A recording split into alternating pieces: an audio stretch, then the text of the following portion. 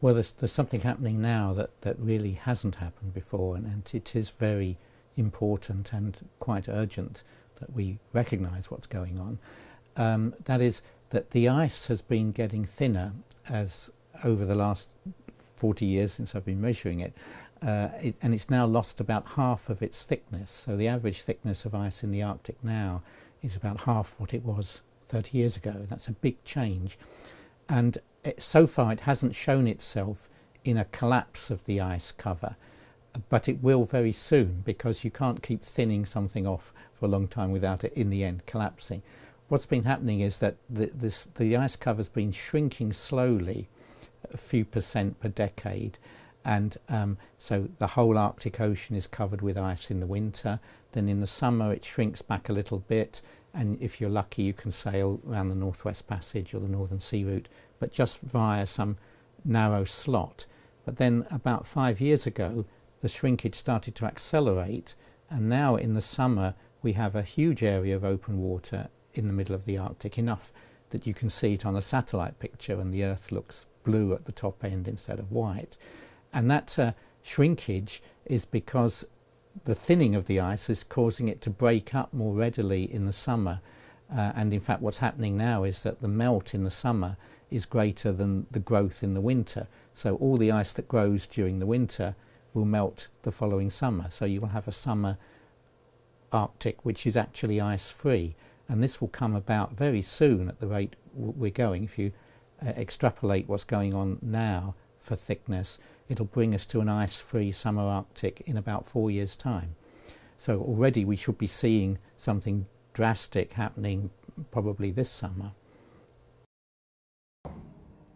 Well, the Arctic is warming faster than most places on the planet, and that's partly because of the sea ice. Because as we begin to lose some of the sea ice, it exposes the darker ocean, which absorbs more sunlight, and it causes the ocean to warm further and melt more ice.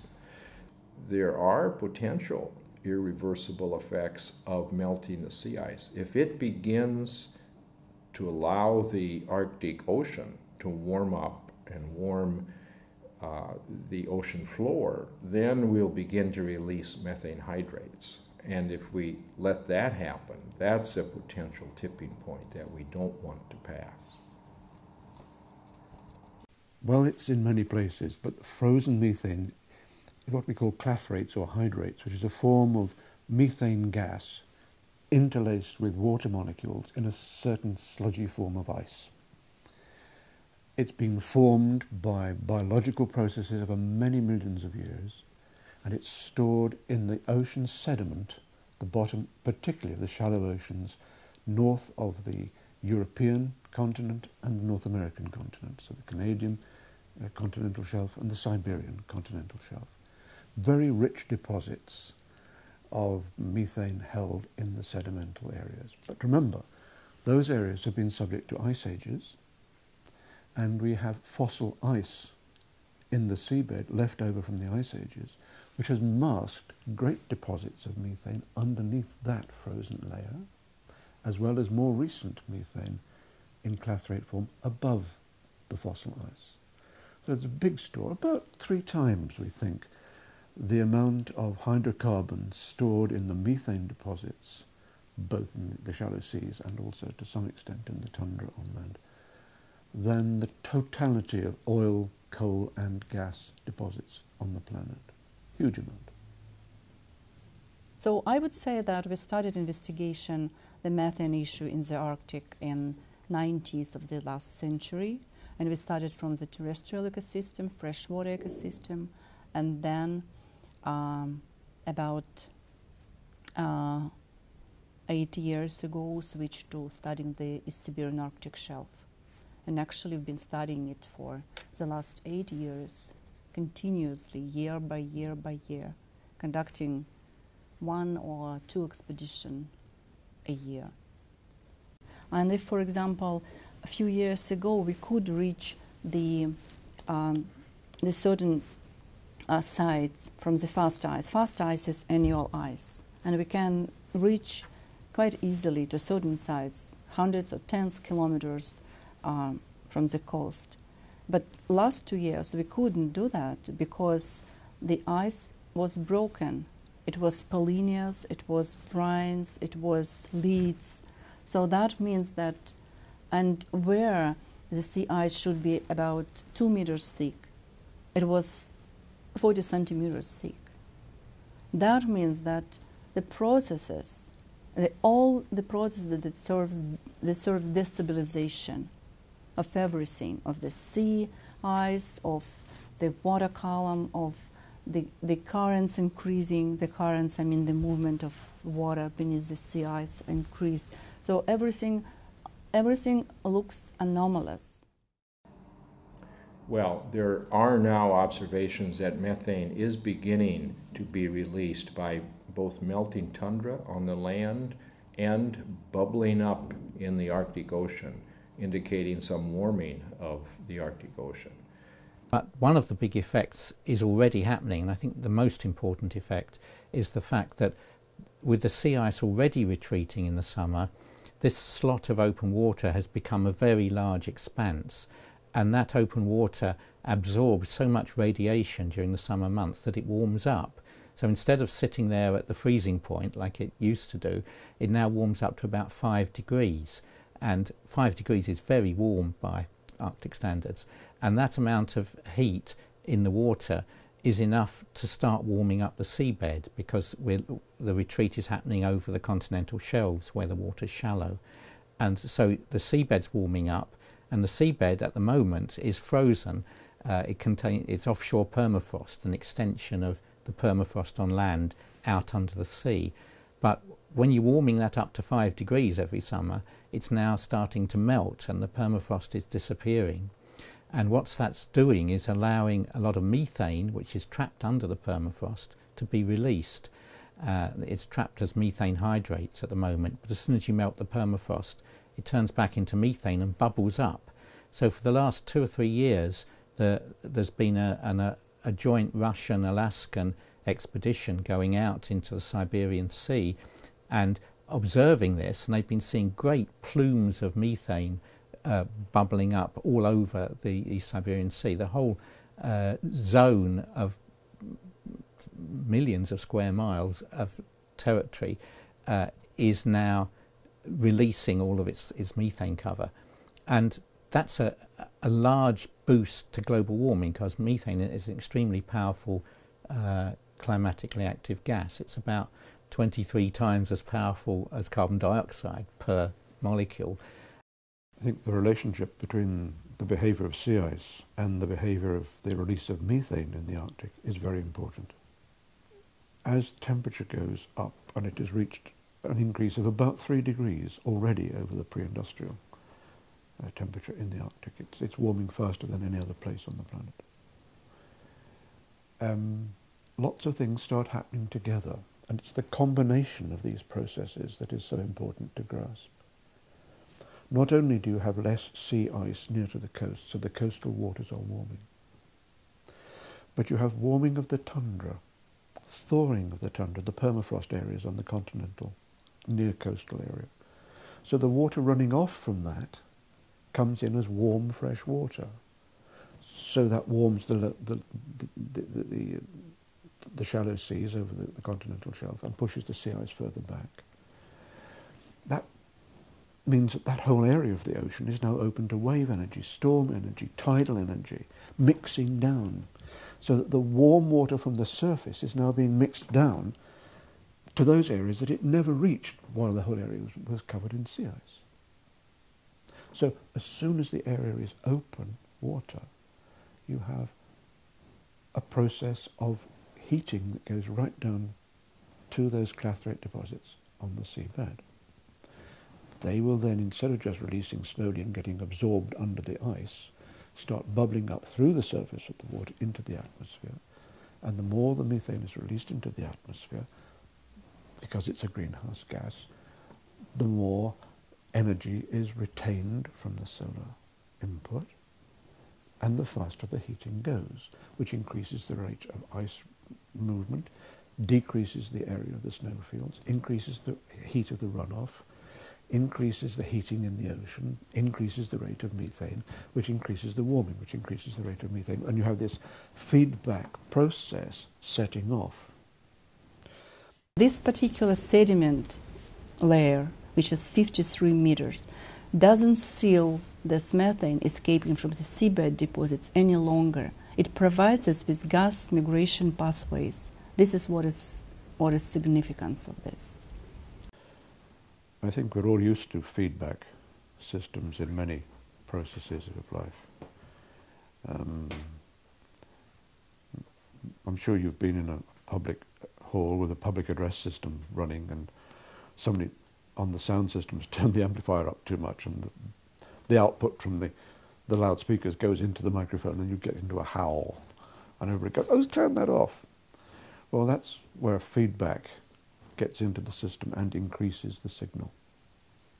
Lots of things in the climate that we have on Earth do that. Now, the distinction between just a feedback process and a runaway feedback process is very, very important indeed.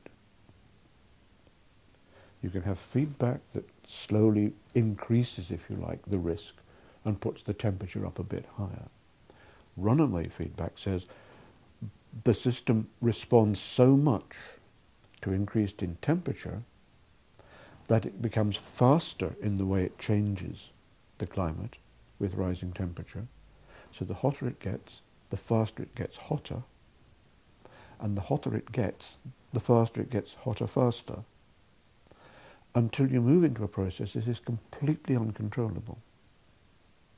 And instead of coming up to a new equilibrium temperature, maybe a bit high, it goes on going up faster and faster until something runs out and there's no more methane to release, or we've run out of forests to burn or something, or there's no more ice to melt, and so that there's no more reflection feedback going on. The danger of moving into a runaway climate change scenario is now clear and is beginning to be quantified for the first time in the last few months. It's probably the greatest threat that we face as a planet. So the methane in the atmosphere, the total amount of methane in the atmosphere, in the current atmosphere, it's about 5 gigatons. The amount of carbon preserved in form of methane in the Eastern Arctic shelf is approximately from hundreds to thousands of gigatons. And of course, it's only 1% of that amount is required to double the atmospheric burden of methane. But to destabilize 1% of this carbon pool, I think it's not much effort needed, considering that the state of permafrost and the amount of methane currently involved.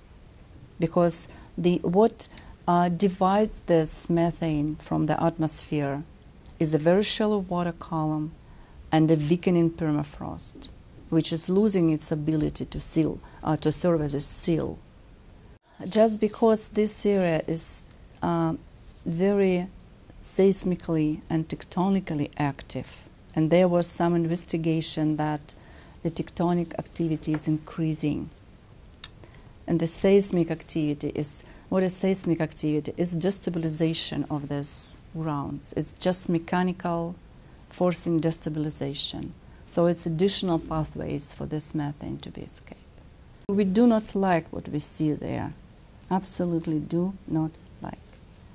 The other thing, of course, is climatic instability, that with an open Arctic, you're going to have many more events like just we've had in the last few weeks of outbreaks of cold air in places you don't expect, large instabilities in the atmosphere, and which will affect agricultural production. So we think you sort of think you're going to gain from global warming in that it gets warmer, you can grow more crops, you can grow crops further north in Canada and Siberia, and that's true, but also the instability means that at critical times those crops are going to be affected by frost or floods or rain, and the estimates are that actually you won't gain much from the warming in the northern hemisphere, and you lose a lot, of course, from the warming in all the tropical regions, which is really going to have a very serious effect on agricultural production. So there's the global warming impact on agriculture is going to be very serious, and it's going to be difficult to see how to support even the present world population. Maybe this is the drop that differs the previous warm epoch when permafrost also probably appeared and also experienced this degradation, destabilization. But the destabilization didn't reach that point. And in the Holocene epoch, it reaches the point, or about to reach the point, maybe the turning point. I think that the concept of adapting to the climate change is really a dangerous one, because there is the potential for climate effects which humanity practically cannot adapt to. If the ice sheets become unstable and sea level goes up multi-meters and eventually tens of meters, well, you're going to put all of the cities on coasts all around the world underwater, and you will destroy all of that heritage. So we don't want that to happen. The economic consequences of that are so enormous. It makes no sense to talk about adaptation to that. And likewise, if we burn all the fossil fuels, then we certainly will cause the methane hydrates eventually to come out and cause several degrees more warming. And it's not clear that civilization could survive that extreme climate change. The rate of change that we're generating in the current situation is between 200 and 300 times faster than that experienced in any of the extinction events apart from the asteroidal impact. If you look at the general background change, for instance, it takes about 10,000 years to change the concentration of carbon dioxide by about 100 parts per million. We're doing it in 30 years at this year's rate. So the rate of change in the climate is phenomenal compared to previous extinction events. We are already in a mass extinction event. It isn't something that's going to happen in the future. We are now losing species and losing populations, partly by climate change, partly by habitat change, and partly by over-exploitation of habitats and fisheries, for instance. We've lost about 40% of the phytoplankton in the ocean, which is the base of the food chain, simply because of acidification and temperature change in the climate. This is already a mass extinction event. The question is, how far is it going to go? How serious does it become? And if we are not able to stop the rate of increase of temperature itself and to get that back under control, then a high temperature event, perhaps another 5 or 6 degrees, would obliterate at least as many as 60 to 70 to 80% of the populations and the species of the rest of life on Earth. Whatever you do as an individual in your personal life is tiny, although it adds up if everybody does it. But what you can do to say influence politicians is maybe more important. So your role as a citizen, concerned citizen, is the most important role I think a normal person can adopt.